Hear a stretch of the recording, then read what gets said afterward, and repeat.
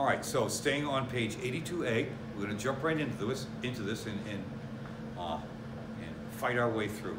We're going to determine the distance to the star Betelgeuse.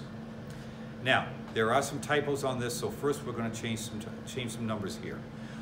In your book, it says that the absolute magnitude is negative 5.01. It is actually negative 5.14. So, M, absolute magnitude, capital M, is negative 5.14.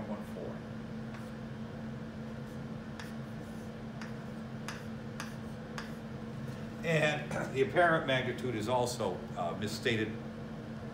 The apparent magnitude is not 0.58, cross that out. It is actually 0.45. So that's lowercase m equals 0.45, and that would be positive. All right. And now, what are we trying to figure out? Well, we're trying to find the distance, d. So we'll use our distance formula. And you'll find as we go along here that these aren't all that hard to manage after all. It's pretty much pick the formula and just plug in the numbers and let it rip. We call it plug it and chug it. All right, so our distance formula is going to be 10 to the m minus m plus 5 divided by 5. So now we're just going to plug in the numbers.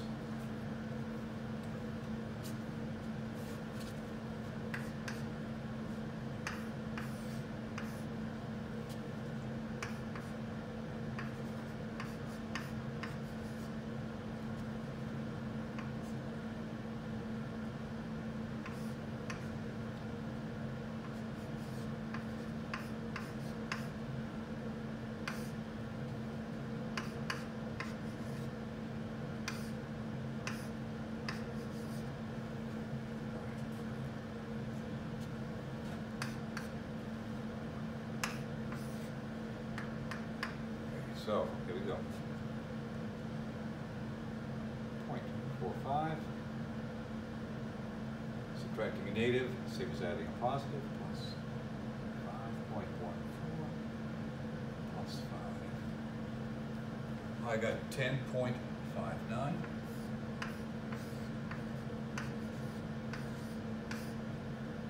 divided by 5.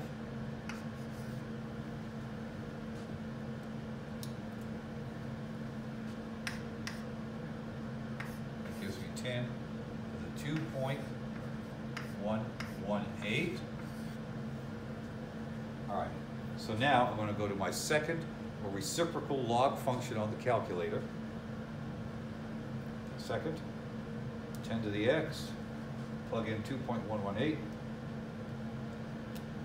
and I got 131.220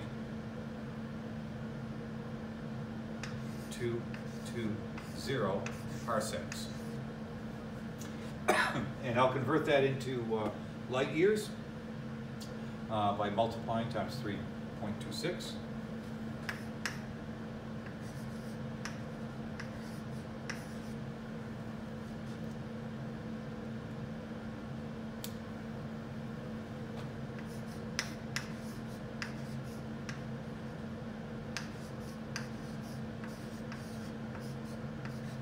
And there we have it. There's Betelgeuse, roughly 430 light years away, as we said at the beginning of the course. So again, it's not that difficult if you just take your time and just plug in the right values. The calculator do the work for you. And all right, so we'll stop here and we'll go on to a couple other examples.